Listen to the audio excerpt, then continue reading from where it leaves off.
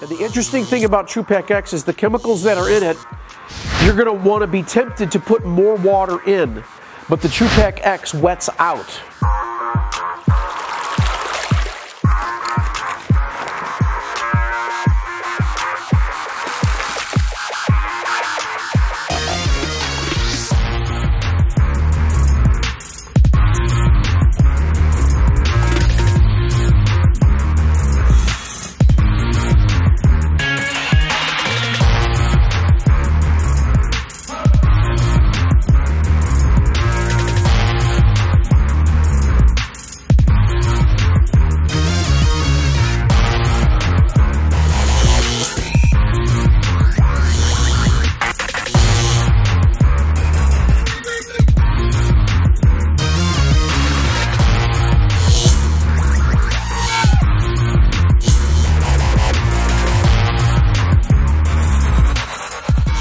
Hi, my name is Nathan Giffin from Vertical Artisans. For almost a decade now, I have been teaching contractors how to sculpt vertical decorative concrete.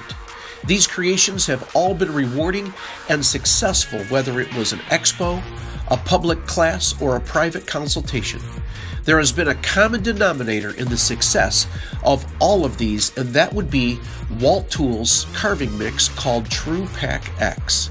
This brilliant mix design has solved many problems for the decorative concrete contractor and continues to be the industry leader in its class and the preferred mix design used by vertical artisans.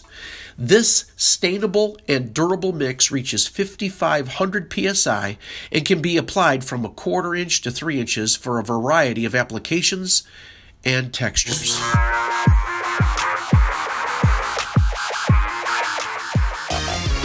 It's got kind of like a gelatinous, see the gelatinous movement of it?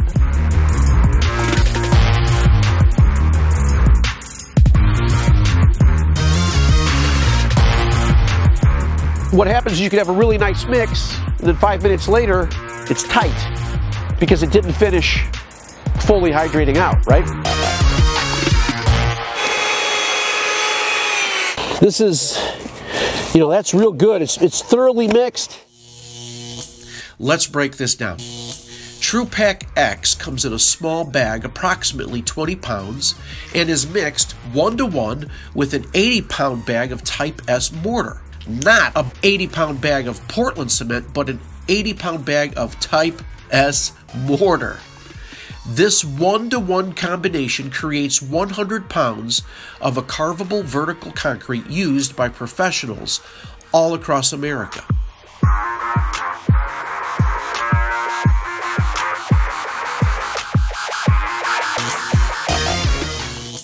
Mixing. Clean water, large container, and a paddle mixer. Step 1. For mixing one bag at a time, put 1.5 gallons of clean water in your mixing tub. Step 2.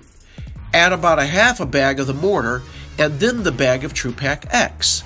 Mix with your mixer until the slurry is thoroughly mixed, then add the remaining mortar to the mix. By far, the paddle mixer I love to use is the Column Mix Dually. It is the best mixer for the job. Now the Tru-Pac X, when you're mixing it, it needs to wet out and hydrate fully too. And the interesting thing about Tru-Pac X is the chemicals that are in it, you're going to want to be tempted to put more water in, but the Tru-Pac X wets out.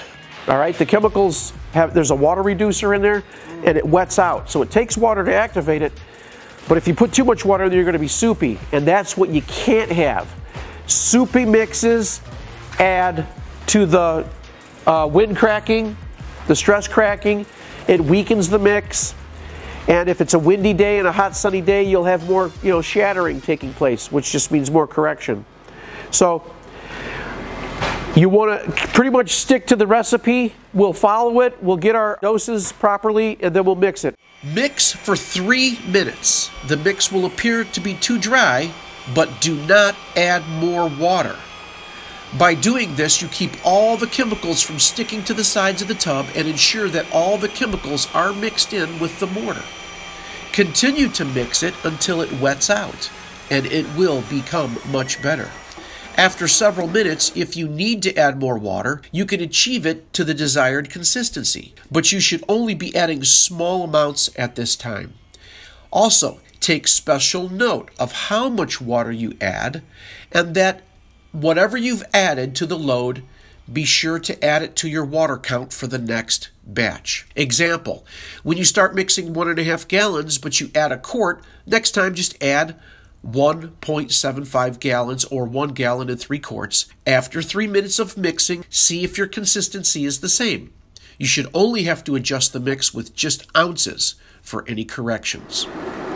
I don't know, because we do this so much that we kind of eyeball it. So. The number one problem with bad mixes is the guy in charge of mixing just eyeballs the amount of water and starts mixing. And then he tries to correct the problems created by adding more mortar. This always leads to inconsistent mixes and results in mud sliding off the walls or not sticking because it's too dry, which leads to your precious time being wasted and costing you more money. Don't worry, release that worker back into the workforce and find a worker that will do the job properly. If you don't, countless hours will be wasted each job you do simply because someone was not willing to follow simple mixing instructions. Tips for success.